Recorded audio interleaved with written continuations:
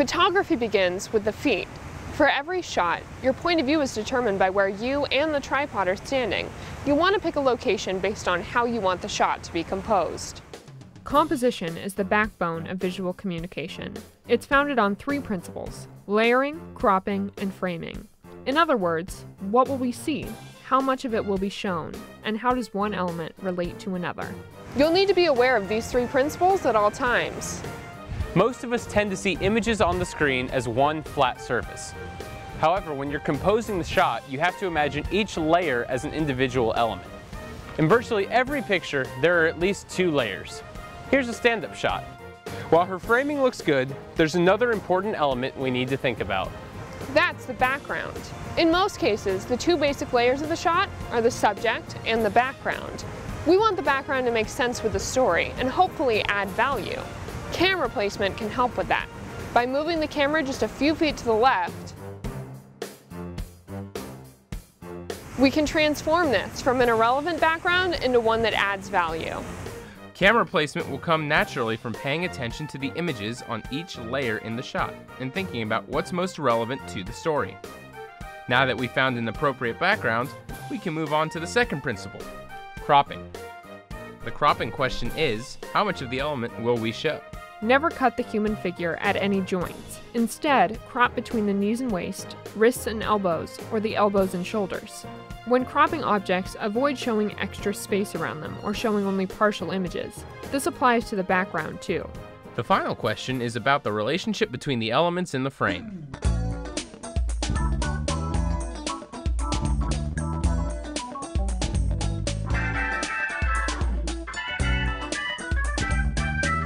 Imagine the screen as divided into thirds, both vertically and horizontally. Now as we frame our shot, we keep a golden ratio in mind, 2/3 to 1/3. The primary element will take up about 2/3 of the screen. The secondary element takes up the last third. You can see all 3 principles at work in each of these examples. Here, you can see the effect of camera placement on the final shot.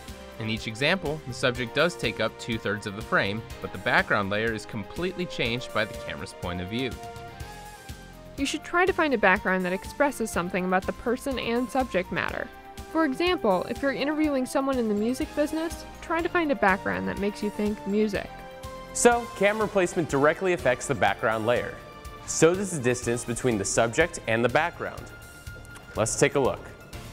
When you move the camera closer to the subject, you need a wider shot to make sure it only takes up 2/3 of the screen. That also means we see more of the background. Conversely, moving the camera further away from the subject shows us less of the background. For large background images, like a building, place the subject closer to the camera and farther away from the background. For small background images, move the camera away from the subject and zoom in.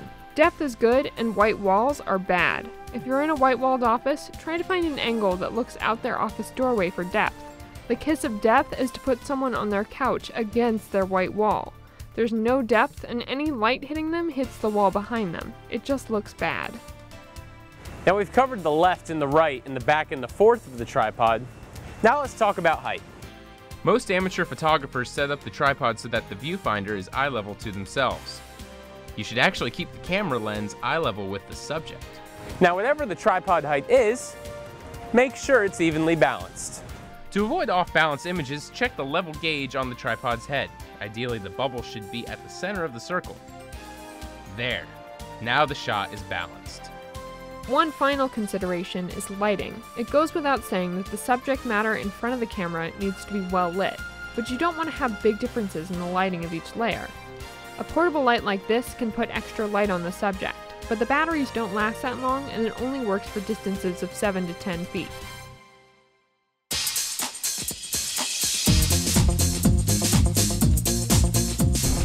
Okay, so we are on the road. We have our assignment.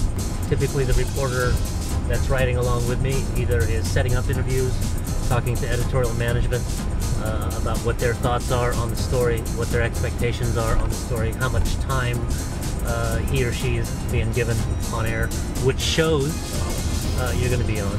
We have an expert that is going to share their opinion on one side of the story about potential toxic soil that surrounds a construction project in a nearby community.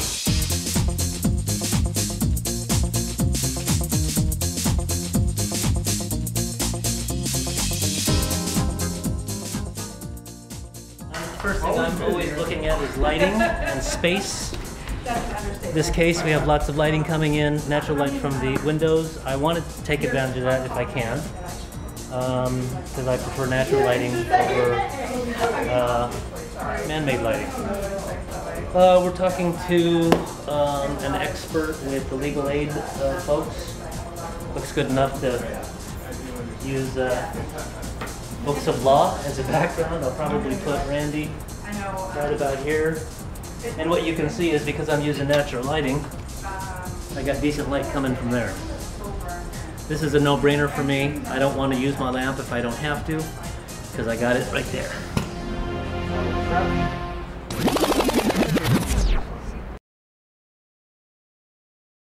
Joel, At least I have Randy, and guess what? So I'm setting up, and we have a big fire to head to. We're in the process of setting up to do the first interview for an environmental story when the phone rings to tell us that there's a fire in the Cajon Pass, which is now spreading very quickly. And when these kinds of things happen, particularly if there's any possibility of homes being threatened, they will tend to throw a lot of resources at it. So I just got the call that said, we're moving you.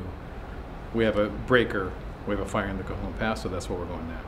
So naturally, you have to be prepared for this. As quickly as I set it up, I tear it down and I move on.